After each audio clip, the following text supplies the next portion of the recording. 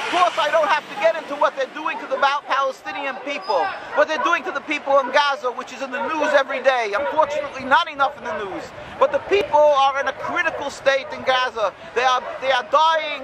They are dying because they cannot get to hospitals. They are dying because they don't have proper medication. They don't have food. They don't have water. They have soiled water.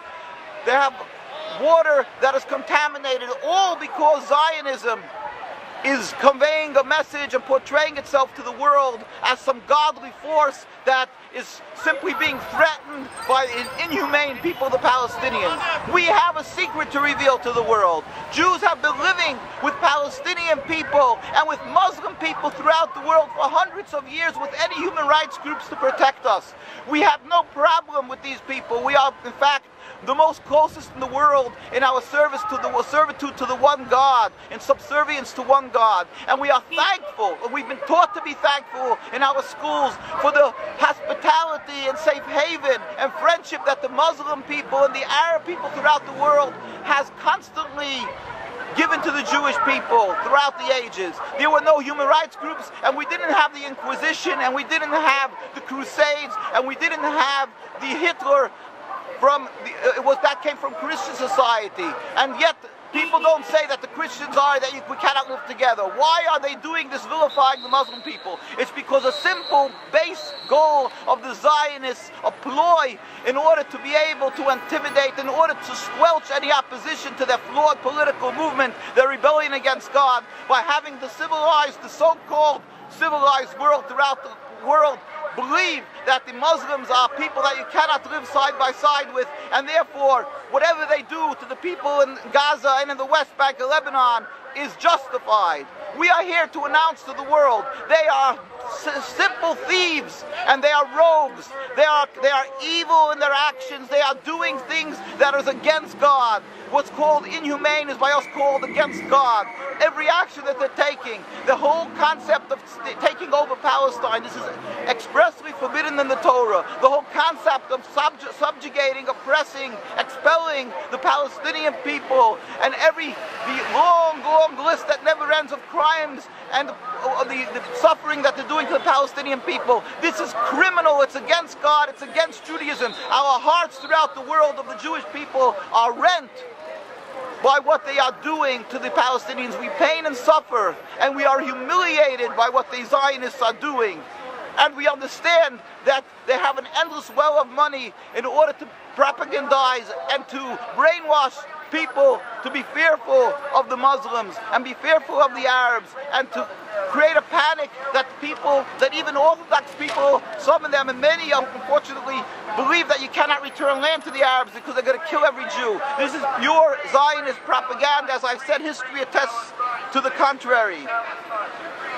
Even without that, they have conned and fooled people into believing that this is Judaism. That is why they went to Palestine to create the state and not Uganda. At the beginning, these people who detested and abhorred godliness and religion said they want to go to Uganda, but they're changing because they knew that this way they can get the backing of the Jewish people from throughout the world, the ignorant masses, and get support from the evangelistic Christians. It had nothing to do with godliness. It had to do with one thing, a ploy, a con job. And that is what Zionism is. It's a con job, and that is what the state of Israel is. And that is why they can only brag, and their only powers in intimidation. And AIPAC, which AIPAC does, is that it puts the fear in every politician that they'll be committing political suicide if they stand up and show too much sympathy for Palestinians. They must express their loyalty to the state of Israel. That's why you will find every official who's running for office here, every presidential candidate to almost every official coming here, from the majority and the minority, from the Republicans and Democrats, because the example has been set from Congressman Finley to many others. Whoever stood up and spoke too sympathetically for Palestine or spoke up and understood the difference between Judaism and Zionism, they were immediately run out of office. We pray to God, and we fervently pray, and we ask every individual to pray for a speedy and peaceful dismantlement of this rebellion against God, of this criminal state, of the state that is flawed in its essence.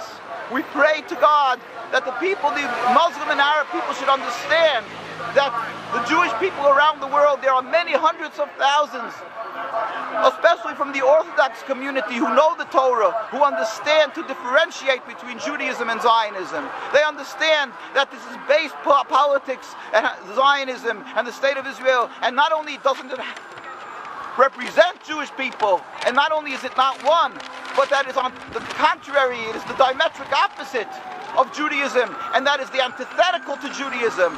And whatever they're doing is only a cancer and bringing about suffering and animosity and hate for the Palestinians and the Jews alike. And they are the root cause of the endless river of bloodshed for not only 60 years of this declared state of Israel, but for over 100 years since they've gone up into Palestine and breached the walls of the Jewish community, since they've declared themselves as the representatives of Jews and started carrying out their evil plan. We lead with the Palestinians to understand that the Jewish people really, in essence, wouldn't do this, and they should understand that they're only because they've been ensnared in the trap of the Zionist state and the thinkers and the ploy that to think that it's godliness and the fear factor, the fear-mongering of the Jews are afraid of the Arab people. But in truth, the Jews around the world knew and do know that the Arab people have always stood by us and the Muslim people. And let them know, again, as I say, that there is still hundreds of thousands of religious Jews, besides the Jews who offer human rights. The Jewish people understand that this is godly rights of the Palestinian people, and that it's against the Torah. Not everybody is able to come up and stand up because the intimidation, the attacks of the Zionism that is so strong physically and emotionally and in every other aspect, that they've attacked all our communities. When anybody stood up, they make them an example, as they did with Dar Yassin.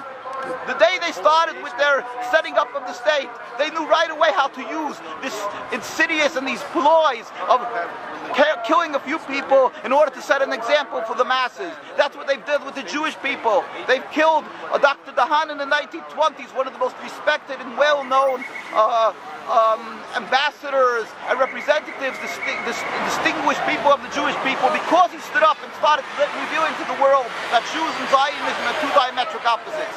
So let the world know that there's hundreds of thousands of people who feel your suffering, suffer with you, just they cannot speak. And we have tens of thousands, and sometimes even over 100,000 comes out and demonstrates in Jerusalem, in New York.